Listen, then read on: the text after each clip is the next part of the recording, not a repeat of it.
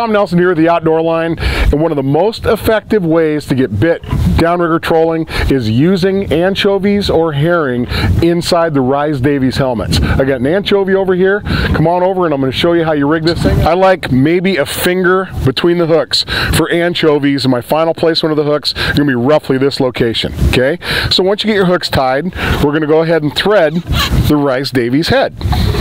All right, first we're going to go ahead and drop it right in that blister, then into the slot,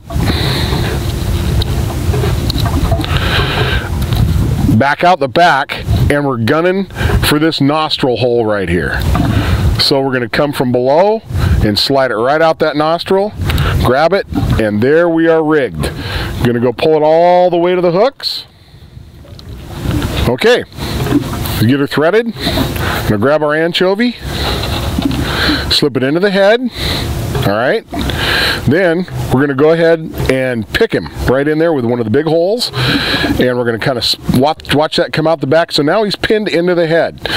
Now we want to make sure that when we get this, when we pull it tight, that we have a little bend, not that much of a bend in the herring. So what I'm going to do is I'm going to drop these hooks in here,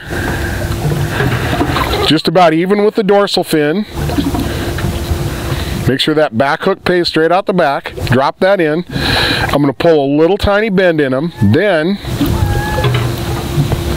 taking a toothpick, I'm going to come in the back of the anchovy holder, push that toothpick in, and then break it off.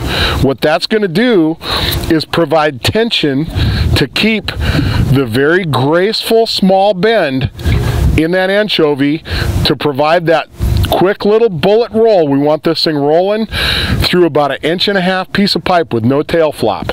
So now we've got it rigged. That's what she looks like. Let's put it in the water and see how she spins.